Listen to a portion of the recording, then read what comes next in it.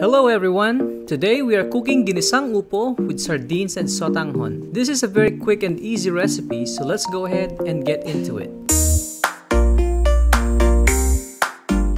For the ingredients, we will need upo or bottle gourd, a can or two of sardines. We will also use sliced tomatoes. You will also need 4 cloves of garlic finely minced, ginger, julienne, 2-piece onions sliced, and some green onions for toppings. In a heated pan, put in oil. Here we are using the oil from the canned sardines. Saute the ginger, then the garlic, followed by the onion. Stir to make sure it's evenly cooked.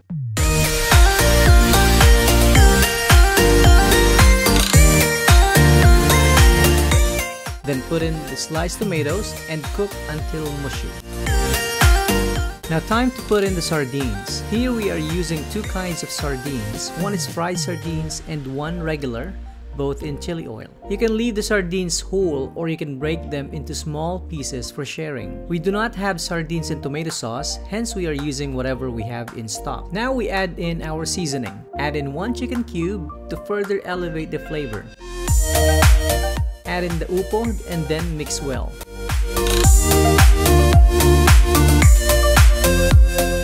At this point, you can add in salt and pepper to taste.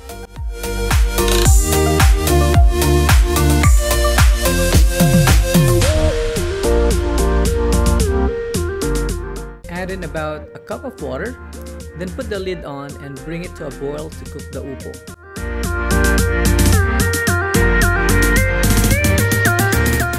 When the upo is half cooked, add in about 250 grams of sotanghon.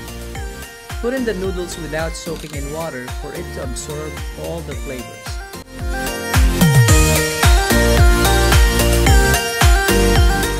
While waiting for this to cook, take this opportunity to click on the subscribe button below, click the notification bell, and leave comments or suggestions that you would like to see in the future videos.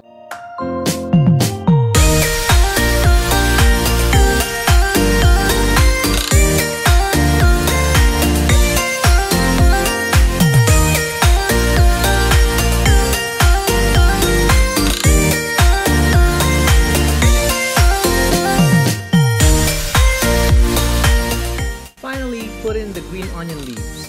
You can put on top as a garnish when serving, or you can also cook it a little bit.